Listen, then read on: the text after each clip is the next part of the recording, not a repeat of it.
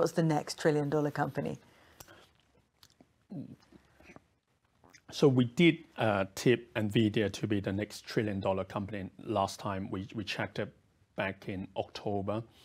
If you look at the generative AI space, what companies are going to benefit on the back of that? So firstly, we have identified NVIDIA being the infrastructure play, because you need to have that GPU to power the technology or the applications that's yet to come.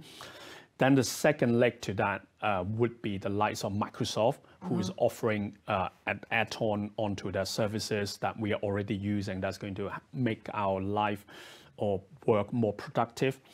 But the third leg to that would be company that has a lot of data about us, that they could utilize the data or the knowledge that they know about us to translate that into business opportunity.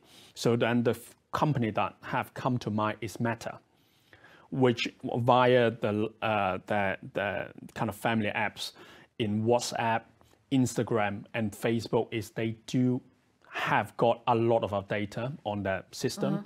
And in time, which we know that they're working on certain AI technology now, is going to come into play to utilize some of this data set. So obviously, Facebook or Meta had been a $1 trillion company before, and at the moment is short of probably 700 to 800 billion. But if we want me to tip which company might come back into, yeah, that's exactly what I want. And then Meta could be the one. Could be a strong candidate.